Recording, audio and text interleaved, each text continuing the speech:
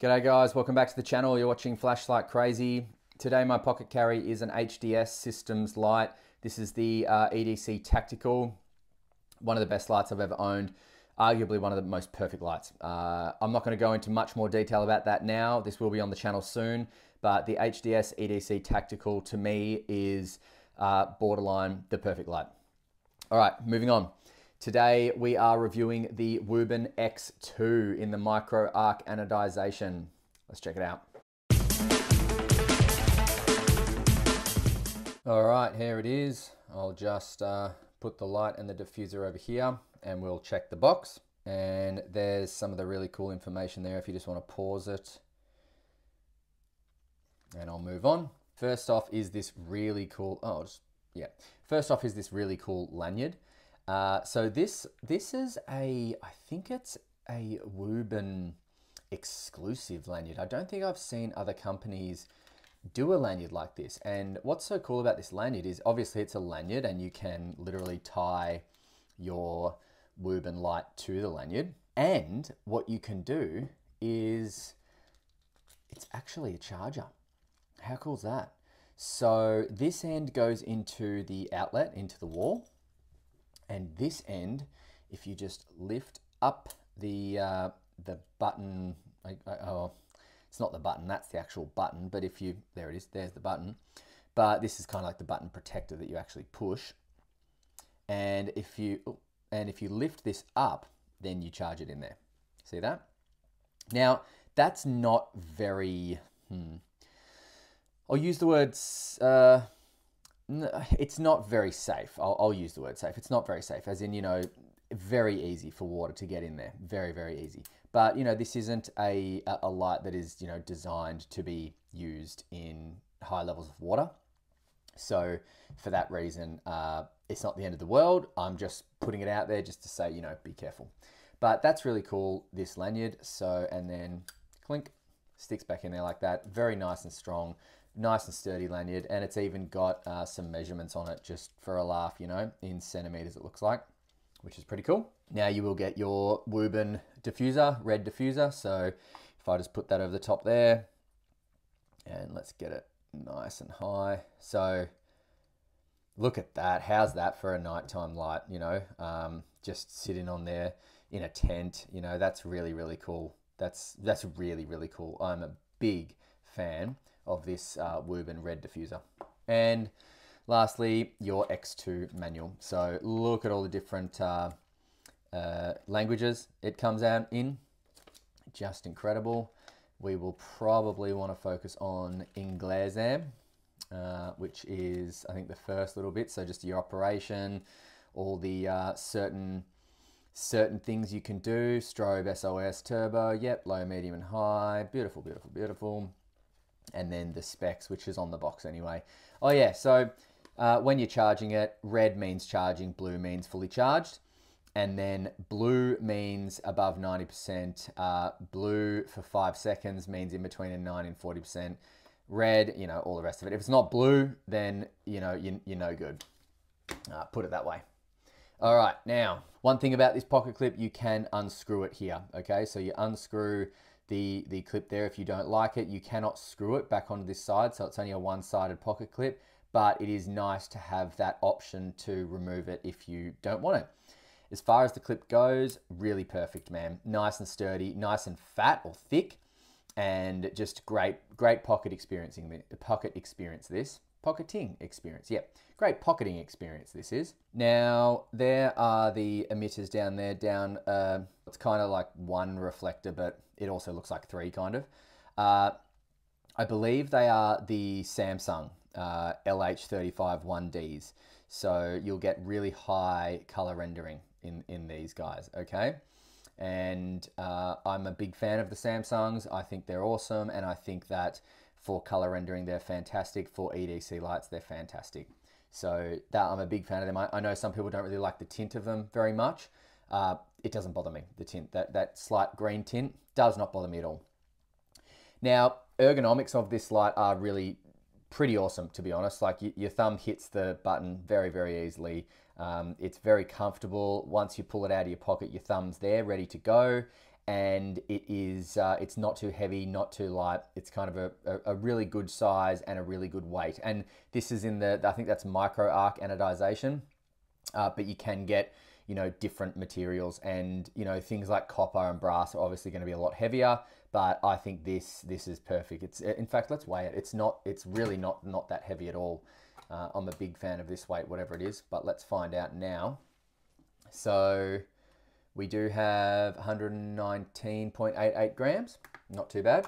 Now, one thing as well is that when you click it on, it comes on in the last output you were in. Let's just see if it does that with turbo. Off, on, no, it does not. It comes on in the output before turbo. Now from off, single click, it comes on in your lowest output, which is 5 lumens. You get that for 80 hours. Then press and hold. You've got medium mode, that's 100 lumens for 10 hours. Press and hold, high mode, 400 lumens for 2.5 hours. Now watch this, press and hold, back down to low. Low, medium, high, low, medium, high. All of these have memory.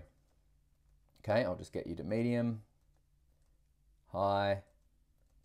So all of these have memory. If you want turbo, double click. For the Samsung LEDs, that is 1800 lumens, which you get for a minute. Then it drops down to 800 lumens, which you get for an hour. About 128 meters of throw with the Samsungs, although you'll see in the night shots, it's probably not going to get that far, but it's still pretty good for the turbo. Now, turn it off. As I showed you before, no memory for turbo. But if you want strobe or SOS, triple click for strobe. Triple click again from strobe to SOS. Strobe is 1000 lumens, SOS is 200 lumens. Reason why SOS is 200 lumens is, single click back to where you started and then single click to off. Reason why SOS is 200 lumens is so that it lasts longer, because you want SOS to last longer, of course. Now, once you click the light on, if you lift this up, that is your battery level indicator just there.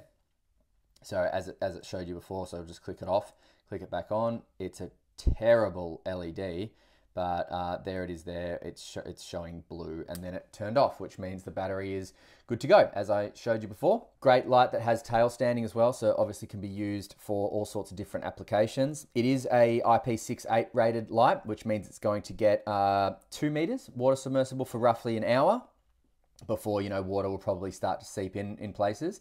But it looks like a bit of a tank, doesn't it? You know, it's screwed together really, really well, in my opinion. There's just little screws everywhere that have secured this thing. I do wish that the charging port was a little bit more, I don't know, secure.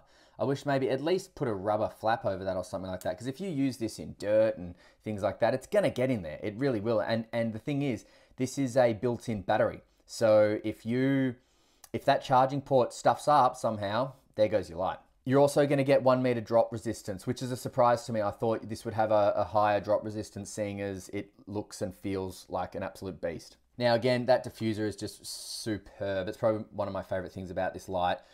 Single click gets it, or not single click gets it to whatever you're in. But if I want the best output for this, it's medium. And, you know, like if I just turn this light off for a second, look at that. That is just such a nice light to have, you know, next to your bed or something like that if you just want to kind of set the mood a little bit. So that's probably my favorite thing about this is the diffuser. Really thick, you know, rubber type material that, you know, does not seem like it's going to melt or anything like that. And that would be great for a tent as well. Just brilliant for a tent. All right, well, we may as well go outside now, see how this thing does at night time, and then we'll come back for some final thoughts and prices and where to buy the Wuben X2. See you in a sec. All right, the Wuben X2, single click turns it on, press and hold cycles.